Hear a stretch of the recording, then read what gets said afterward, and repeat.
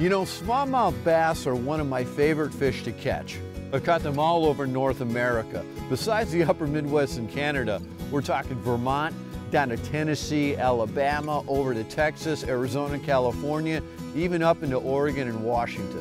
One lure, the tube, has consistently worked for smallmouth wherever I fish for them. And the reason why is it closely mimics some of their main forage: crayfish, gobies, and sculpins. I generally fish for them in two ways: the standard internally weighted tube, which is most popular, and also on a mushroom head half moon style with an exposed hook.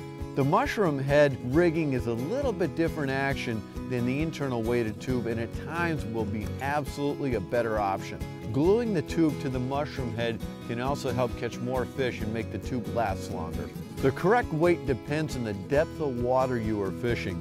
I carry them in weights from 1/16 of an ounce all the way up to half an ounce to fish in depths from 2 foot to as deep as 30 feet and more.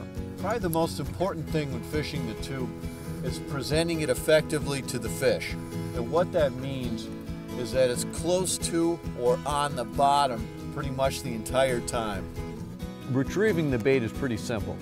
I have 3 general retrieves: bottom hopping, slow dragging, and a slow drag with a rip. A lot of tackle manufacturers make tubes. I carry them in sizes from 2-inch, 3-inch, and 4-inch. 3 and 4-inch are the standard size, and the 2-inch tube can be effective on highly pressured or inactive fish. Tubes come in a lot of different colors.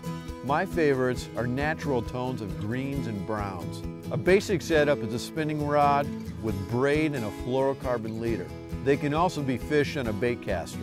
Oh, like that. There we go.